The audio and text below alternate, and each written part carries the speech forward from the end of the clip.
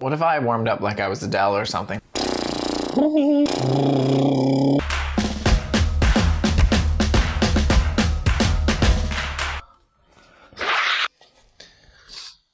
All clear.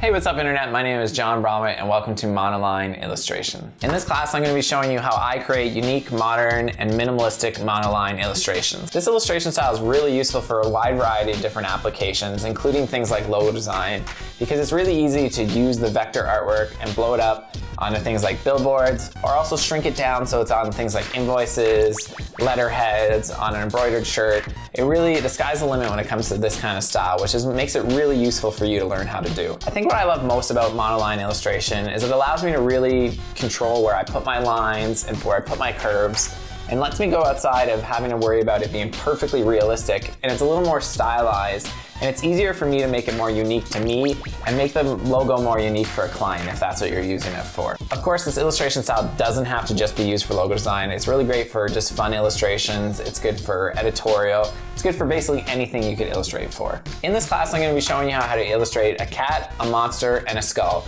You can pick one of those three or do all three, and I'm going to show you my process from creating the ideas to sketching them to putting them in Adobe Illustrator and creating perfect vector artwork. This class is designed to be educational for all skill levels, although I've aimed it a little more towards the intermediate. I think that beginners will be able to follow along too though, because when we're actually using Adobe Illustrator, we're really only using a couple tools. So it should be easy for you to follow if you're a first-time user of Adobe Illustrator. So without further ado, let's get into the class. I hope you check it out.